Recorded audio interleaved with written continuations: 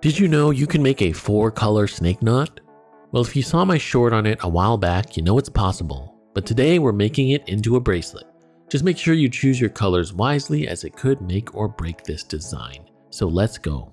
I've got my 4 colors. I'm using silver gray, white, red, marigold, and midnight blue.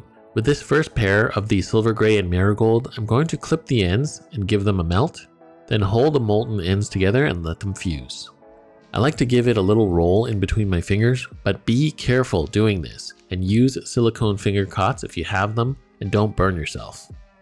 And moving the joint section to the right slightly, I'm going to tie my first snake knot.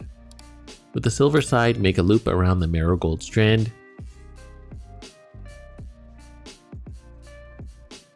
Then move the marigold strand to the right, going behind the silver strand. Then wrap it around the front and through the first loop you just made. Tighten and cinch up that diamond knot and try your best to cover the joined section with the snake knot.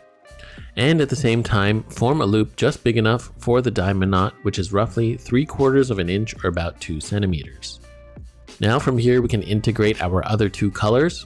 The blue cord is going to pass through the snake knot loop on the right and have a bit of the cord coming out the knot. Then with the red cord, pass it through the silver gray loop on the left, loosen the knot if you have to, and from there we can tighten the first snake knot as much as you can. So now we have all 4 cords lined up, and from here we can continue to tie the second snake knot. This time with the blue cord on the right, we'll make a loop around all other 3 cords, and the red then moves to the right, wrap around the front, and then through the first blue loop. Tighten up that second knot. And now we're back to the first color pair. So using the same method, tie the next snake knot right under the previous. And remember, the right cord is going to wrap around all other 3 cords and continue to tie that snake knot. And then from there, this is the pattern. We're just going to continue tying snake knots, alternating between the pairs of colors. Continue tying your knots, alternating down the length of the bracelet. Make sure you tighten each knot evenly, as the bracelet can look a little wavy if you tie some loosely and some really tight. So just make sure you're consistent.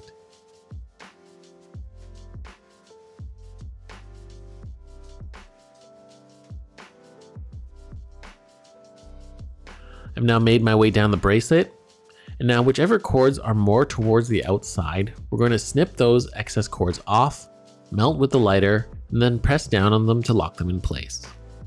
In my case, I'm snipping the silver gray and marigold. Also up top, snip, melt, and press down on the excess cords, coming out up top as well.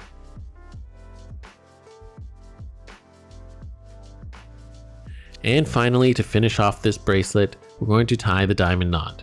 If you need an in-depth tutorial for this, I'll have it linked. But with the right cord, make a loop and lay it on top of the opposite cord. Then the opposite cord moves under the right cord and then under its own standing end in the middle of the loop.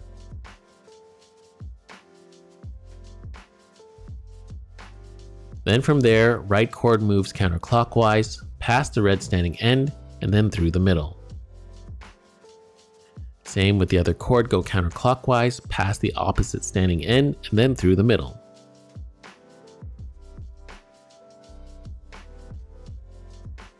Cinch up the diamond knot and adjust the placement so that it works for the sizing of your bracelet.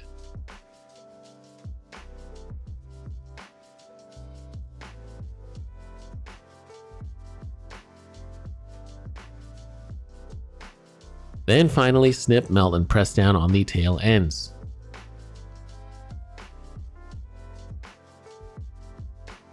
You can use a marker to color in the darker colors to hide the white melted end. And there we have it, our 4-color snake knot paracord bracelet.